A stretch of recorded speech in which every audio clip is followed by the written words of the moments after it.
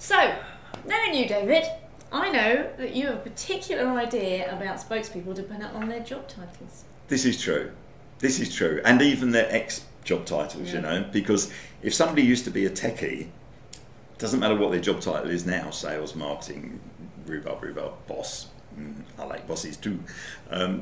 If they're ex-techies, there's a very good chance that lurking inside their current job title is a techie and a truth teller, because that's what techies are, they're truth tellers. So we are very warmly disposed to techies and ex-techies, very warmly, I have to say that now.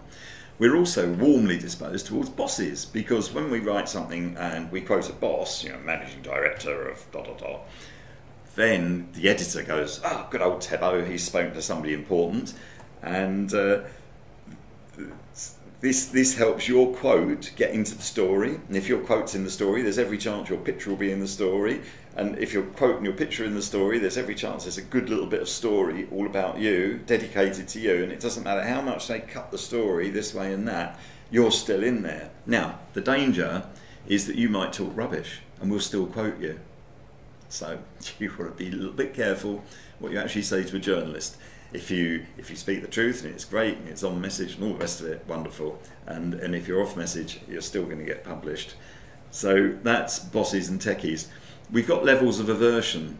The least aversion is towards salespeople, because we think that salespeople know secrets.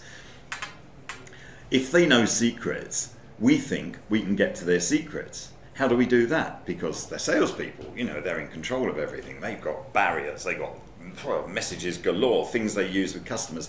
They've got every counter imaginable to every question a customer can ask. So what hope has a journalist got? Well, we appeal to their ego. We always say things like, "So how's it going in your territory?" And they always say, "Really good," or "fantastic," or "very well." It doesn't really matter. It will always be a positive. And the journalists will then say, "So no problems at all then?" And they might go, "We'll stay silent," because salespeople hate silence. I mean, well, there's always one problem everywhere. Everybody's got a problem. Silence. Well, when I say one problem, I mean actually we've got 15. And off they go. And next thing you know, they're telling you all about their problems. So we appeal to their ego, their show-offness, and then we use silence to get them up to one of their disclosures. That's salespeople.